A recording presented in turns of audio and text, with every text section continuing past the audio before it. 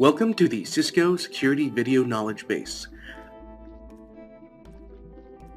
This is a video demonstrating the ability to reply to a secured message as well as include attachments.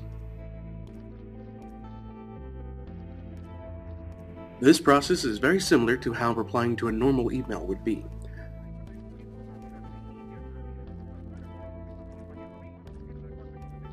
Once you've logged into the secured message, you'll find the reply button in the top right corner of that secured message page. Once you click on this button, you'll be brought to the Reply to Sender page. Here you can compose your reply.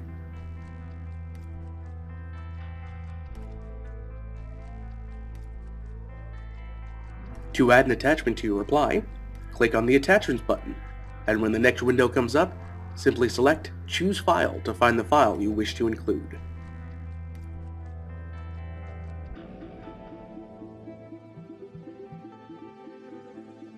Remember, the maximum message size, including attachments, is 10 MB.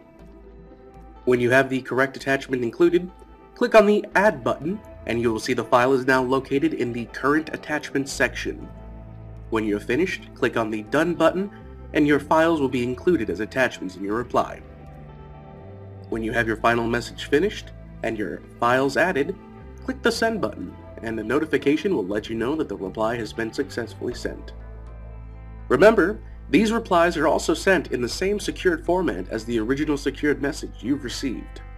If you have any more questions or if you run into any errors and need assistance, you can always contact a customer support representative at support@res.cisco.com. Thank you for watching and for using the Cisco Registered Envelope Service.